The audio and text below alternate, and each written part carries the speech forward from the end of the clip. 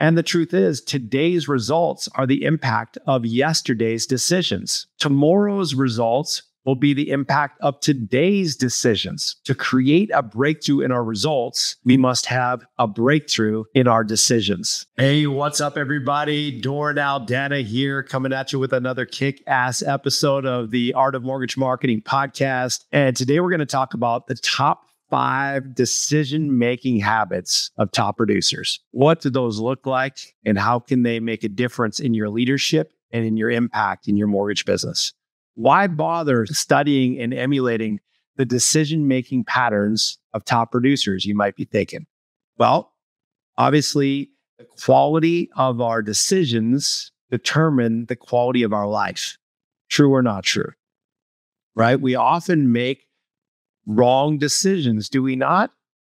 We operate based on habit force and our own subconscious programming, much of which is malformed and misinformed from our past, from our parents' parents, the generational dysfunction that we see passing from generation to generation. So a lot of our habits aren't even intelligently crafted and designed, are they? We just run on an autopilot paradigm. We eat too much ice cream, not enough salad, right? Sleeping instead of exercising, drinking alcohol instead of drinking water or some kind of beverage that's more beneficial and invigorating and purifying and health-inducing. We fight with the spouse instead of being humble, gentle, and loving. We push paper across our desk instead of prospecting and filling our pipeline with new prospects, new partners, new leads. We drift versus drive. Have you noticed? Now, the cumulative effect of our daily decisions compound to determine our destiny. It doesn't happen in a day. It happens daily through our daily decisions, either consciously or unconsciously. Our goal is to be conscious, to be aware, to forge our path with purposeful intention. And the truth is, today's results are the impact of yesterday's decisions, right? Tomorrow's results will be the impact of today's decisions. To create a breakthrough in our results, we must have a breakthrough in our decisions. And our level of problem solving will never exceed our level of decision making. So we may have champion level dreams, right? Champion level ambitions. But if we have chump level decision making, we got a problem, right? We got to get those aligned. So with that in mind, here are the top 5 decision making habits of top producers. Habit number 1, they have decisiveness with discernment. You're going to notice as I frame these habits, they all have a paradox, a polarity, a duality, where they seem contradictory, but in truth, they create a healthy balance between a polarity of the light, the darkness, the cold, and the hot, the high and the low. There's a duality of the qualities and characteristics of high-level leadership you're going to hear in each one of these habits of decision-making. So the first one is decisiveness with discernment. They don't just make decisions on the fly without having discernment being part of those decisions. They don't just mindlessly pull the trigger.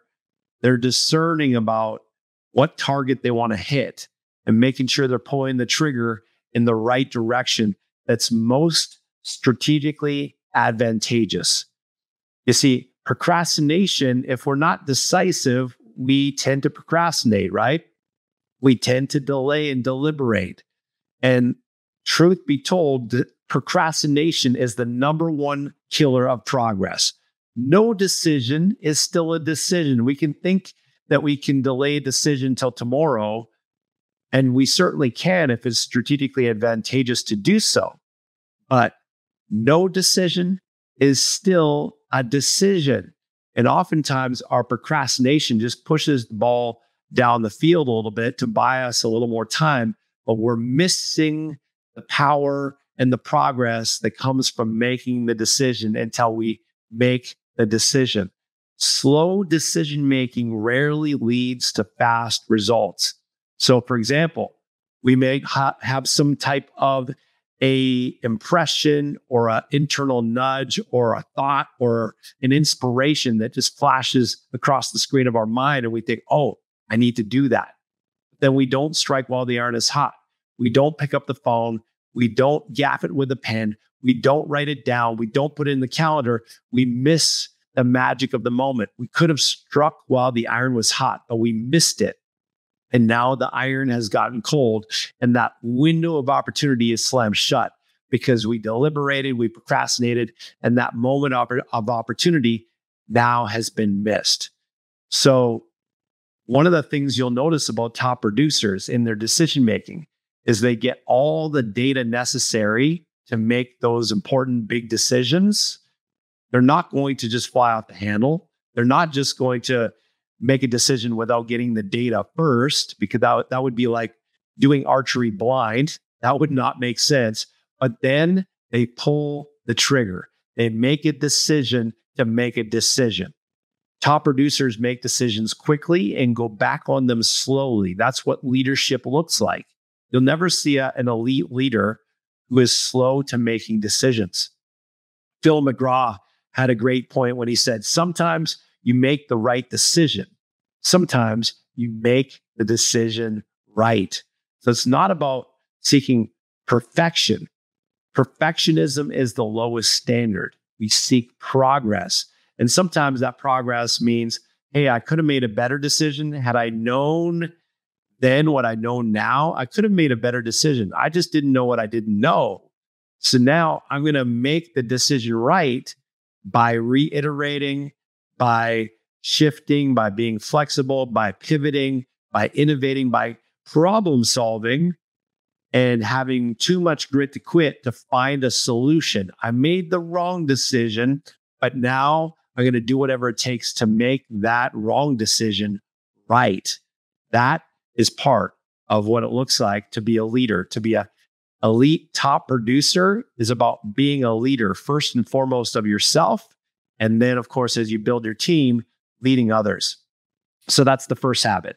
The second habit of decision-making of top producers is ambition with prudence.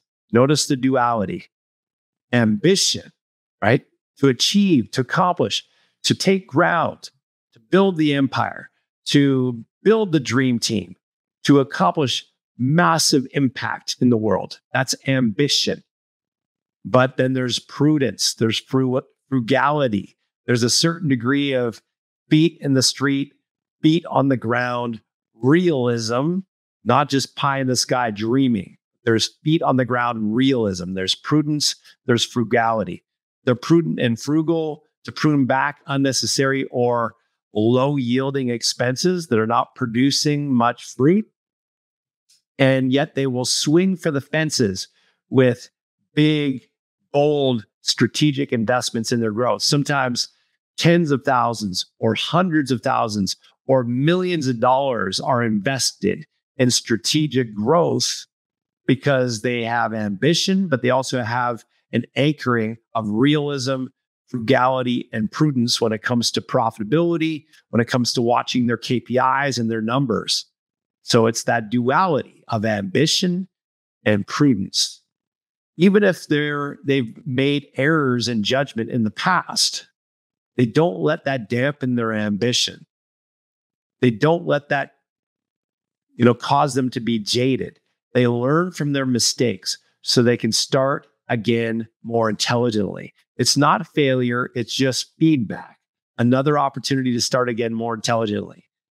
If they get once bitten, twice shy, or twice bitten, thrice shy by making a faulty decision or a failed investment, for example, they don't let themselves get jaded and cynical about it. They realize the only way to turn those lemons into lemonade is to finally make the right decision so they can turn those lemons into lemonade with the sugar of success. Without that sugar of success, it's just sour in their mouth. It's a sour finish. And as the late great Shakespeare once said, all is well that ends well. So finishing with a sweet satisfaction of success. Turning the lemons into lemonade is what it's all about. So you can't win the game of life, the game of business, by playing defense alone, can you? You can't win just by playing defense alone, by playing turtle, by hiding under the shell, by being once bitten, twice shy, licking your wounds, feeling sorry for yourself. You can't win by playing defense alone, which is why top producers are more committed to making the right decision than they are to avoiding making the wrong decision. You get that. There needs to be some offense, not just defense. And it's mission critical that we understand that, because if we don't, what happens is we start playing safe, playing small, and playing to our defenses too much, and we can't win the game of life. We can't win the game of business playing defense alone. We also must play offense. So before making a significant investment, top producers will ask questions like this. Is this investment in alignment with my strategic objectives? Is it going to help me get to my desired outcomes better, faster, easier, more expediently? For example, will it help me get more referrals? Will it help me get more repeat business? Will it help me get more rave reviews? Will it help raise my revenue? Right? Those are strategic outcomes. Now, if you're looking at, for example, wanting to raise your income, you can do it strategically by investing in leads, for example, where you're sifting through a mountain of gravel just to find a few gold nuggets. Someone else is doing the heavy lifting for you by doing the lead generation activity. And you're going to have to burn and churn through a lot of chaff just to find a few gold nuggets. That's one option in terms of strategic investment. But does it align with your strategy of working less and earning more? Probably not. You're going to have to work more and earn less because it's cutting into your margins. You're going to have to be on the phone all day. You're going to have to be a phone monkey calling these leads that don't pick up. Most of them are not going to qualify. Most of them don't have sufficient income or credit. So you're going to have to sift through a mountain of gravel just to find a few gold nuggets. That's called doing it the hard way versus making a strategic investment to get the best quality borrowers all by referral through top producing realtors who send you all their business all the time. That's what we're all about here on Planet Prosper, is working smart as opposed to just working hard. There's no brownie points at the bank for doing it the hard way, right? You might as well use the excavator, not the shovel. If you're going to have to dig, you might as well use the excavator, not the shovel.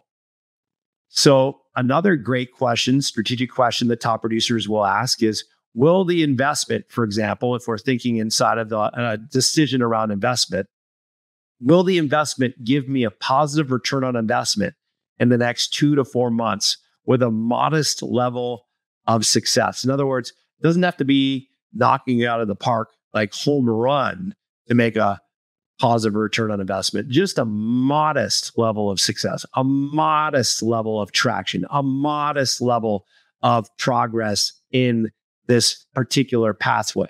If it was just a modest level of success, would I get a positive return on my investment within a relatively short period of time, namely 2 to 4 months? If the answer is yes, then that's a relatively low risk value proposition. It's a relatively low risk strategic opportunity, right? Another question to ask is, what's the worst that could happen? Well, the worst that could happen is I lose money, I waste money, I waste time, right? That's certainly something we want to avoid, wasting time, wasting money. In order to make progress, we got to utilize the resources we have with the best yield, with the highest return to get the greatest outcome from the least amount of input. So we want to avoid the landmine and the suck of wasting time and money for obvious reasons. But if the worst that can happen is like, hey, I might get one deal and I double my money, well, that's not really a super low risk scenario, right? Or rather, it's not a super high risk scenario. It's relatively low risk.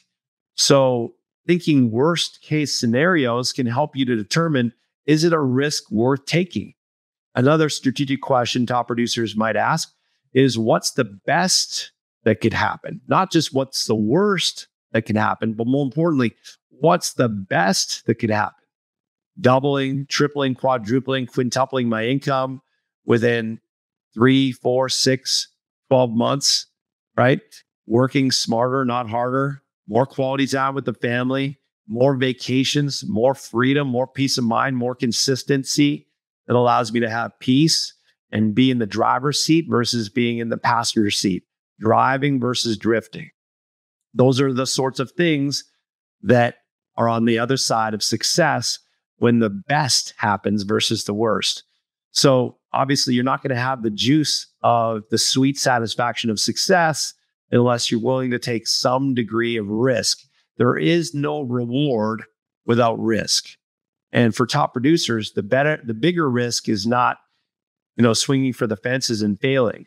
The biggest risk is not even trying, being a slave to their fear, having the dark cloud of I coulda, woulda, shoulda, but I didn't, regret prison, knowing they could have taken action, but they didn't, knowing they could have rolled out the tanks, but they were showing up to the gunfight with a butter knife, knowing they should have and could have upgraded to the excavator, but they settled for the shovel, knowing they could have pressed the P button on the elevator and went straight to making prosperity money, but instead they had to grind up the 100-story staircase with a 50-pound backpack because they chose to play it safe and play it small. So the risk is usually higher in not taking action. There's usually a higher risk in the mind of a top producer in not swinging for the fences by playing safe, playing small, and playing to their comfort zone. So top producers have a strong propensity and proclivity to stepping outside of their comfort zone, swinging for the fences, and being strategically ambitious and embracing and taking strategic risks that will get them higher rewards, because there is no reward without risk. The new risk is not taking risks. The new risky is not taking risks. Try that one on for size. Stick that in your pipe and smoke it. The new risk is not taking risks, because then you're just stuck in the parking lot with the emergency brake on, stuck in half, throttle, idling, and not moving forward. Another question you want to ask that is in line with the mindset and the strategic pathway that top producers take is the reward worth the risk? Is the reward worth the upside? Or rather, is the upside worth the risk in this particular decision? If the answer is yes, screw it, let's do it. That's how champions roll. If the answer is no, how can I mitigate the risk and optimize the reward? What can I do to tip the scales of fortune in my favor so I minimize the risk and maximize the reward? Those are, again, strategic questions that top producers will ask. Another question is the risk manageable? Is it something I can influence? Is it something that I can mitigate, right? And if we can mitigate the risk, we can never completely avoid risk. There's always going to be some component of risk, but can we mitigate it? If it's manageable and if it's something we can mitigate, then it behooves us to do so, because that will increase the odds of the reward while also minimizing the chance of stepping on the landmines in the process. What can I do to reduce the risk? Oftentimes, reducing risk means being strategic in how we roll out our battle plan, and some of the things we'll talk about as we proceed in this session in terms of getting the right counsel, the right advice. And then, of course, once we have the right counsel, the right advice, and a proven formula, recipe, blueprint, and we know that we've got a proven pathway to prosperity or a proven pathway to our strategic outcomes, then it's a matter of cutting bait and going all in. Because all in is the only way to win. We don't want to half-ass, we want to full-ass, because all in is the only way to win. And oftentimes, we increase the risk of failure by being so riddled with fear about failing that we never go all in. We half-step, we pull punches, we don't show up with confidence, we don't show up with certainty. We wobble. We wobble in our execution because we're riddled with self-doubt, with imposter syndrome, We're not all in committed. We're divided in our attentions, our focuses. We are, death by a million razor cuts with all these things that distract us from scrolling on social media to being reactionary to inbound calls, inbound text messages, inbound emails. And we're living in reactionary mode where someone else is initiating all the things we're doing, that we're reacting to other people's outbound calls, emails, text messages, and we're being towed around by the nose by someone else's prerogatives. We don't have any sacred space in our calendar to plan our work our plan, and be strategic about high income producing activities, high impact producing activities. And if we're half-ass on the high impact, then we'll be full ass on low impact. And that's not what we want. We want to be full ass on high impact, not the other way around.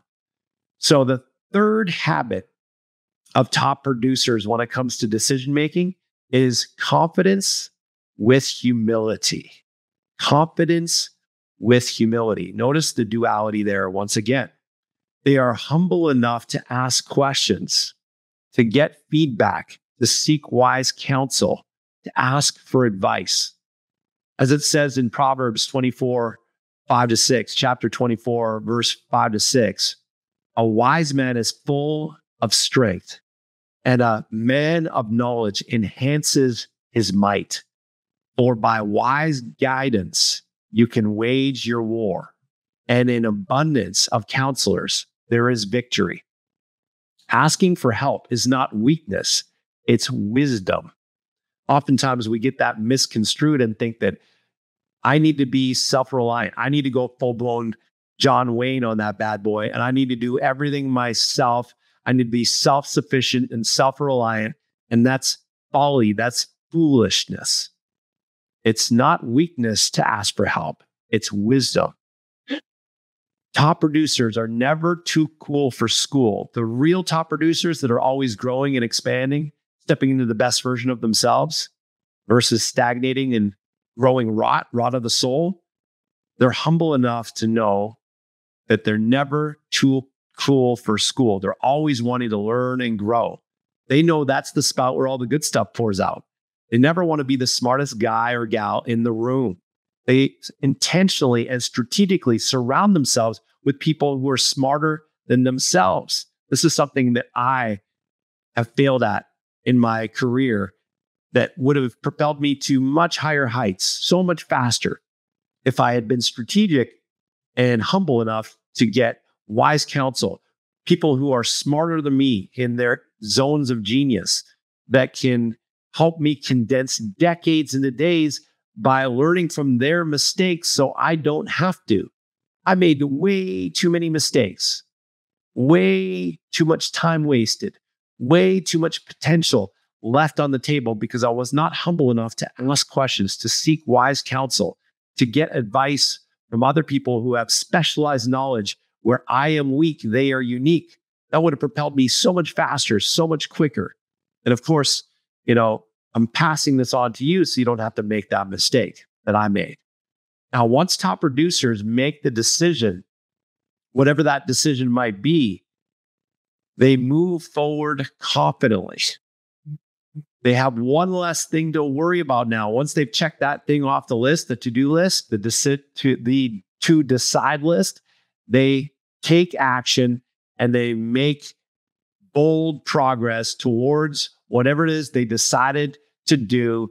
They take action. It's time to move forward, and they're going all in on that decision. They don't wobble. They're all in on that decision. So some questions that they might ask inside of this habit is, who can I trust to provide me with wise counsel in this area? Who is unique where I am weak? Who has specialized knowledge in this area? Who already is producing the results I want to have, who I can emulate? I can model their formula, their recipe. Who's already spent the time, energy, and money so I don't have to? Those are all great strategic questions. Now, habit number 4 in top producer habits of decision-making is they think logically, but they trust their gut. They use their head, but they're also listening to their heart. They use common sense and critically think around discerning truth from lies, relevancy from irrelevancy, what's vital versus inconsequential or trivial. So they're parsing out what really is important. What is it they need to focus on? What is it that really matters? They trust their intuition, their gut. If something doesn't feel right, they listen to it. They know that that's usually wisdom talking. But they don't make decisions solely by their emotions either. They allow hunches, gut instinct. Some might call it that God sense or that sixth sense to weigh in on their decision-making process. They don't put the blinders on and block it out. They don't say, I'm not an emotional person, and block those impressions. They listen to those impressions. Oftentimes, our subconscious mind gives us information we wouldn't get any other way, through any other pathway, through our conscious cognition. It has to come through our gut, through that sixth sense, through that sense of intuition. But it only can be used, that wisdom can only be used if we listen to it. Last, but certainly not least, habit number 5 in top producer habits of decision-making is that they have urgency, but with patience. Urgency, but with patience. They have a strong bias to strike while the iron is hot in that window of opportunity. They don't want to belabor it. They don't want to procrastinate or delay on it too long. They know there's a window of opportunity to strike while the iron is hot. Their motto is, why put off for tomorrow what I can do today? But yet they're patient when it comes to seeing the results from their decisions, seeing the harvest from their decisions. They prioritize the highest impact decisions first, and then delete and or delegate the low impact decisions. There's some things that we should just be deleting because it's a complete waste of time and energy, like scrolling on social media. Like the best thing I ever did was get apps for that stuff, block it out so that I couldn't be a crack addicted rat scrolling mindlessly on social media. There's a great app called Facebook Newsfeed Eradicator. Best thing that ever happened to me on social media. Facebook Newsfeed Eradicator. Now I use Facebook as a marketing tool, but I'm no longer being the tool being used.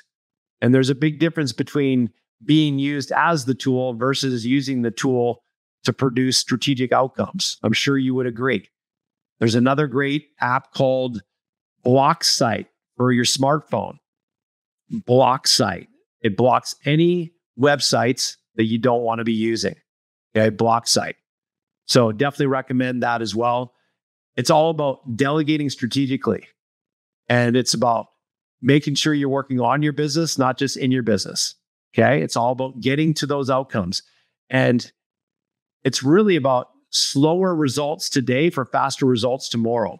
They would rather say no to the good opportunities so they can say yes to the great opportunities. They would rather say no to profits in the short term so they can have peace and joy in the long term, and peace, more importantly, in the short term as well. They understand there's no amount of success outside the home that makes up for failure inside the home. They will never compromise on their integrity for expediency. They play the long game, but with a sense of urgency. It's all about seizing the day. So those are the habits of top producing decisiveness, top producing decision-making. Make sure you apply that to your business, apply it to your life. What habit do you need to hem up the most? Where are you weakest at? Where do you need to strengthen when it comes to the habits that I've just shared with you? Which one do you need to focus on the most? Put that as your focus for the next quarter, and let's build up momentum. It doesn't happen in a day, it happens daily. Thanks for watching. Thanks for listening. If you'd like to book a call to learn how you can 10x your closings in half the time, working smarter, not harder, book a call at mortgagemarketingcoach.com/apply. Again, that's mortgagemarketingcoach.com/apply. My name is Doran Aldana, coming at you from the Art of Mortgage Marketing podcast. Be blessed. We'll see you again very, very soon. Don't just get to your goals. Let's grow to your goals. See you soon, guys. Peace, y'all. Thanks for being with us.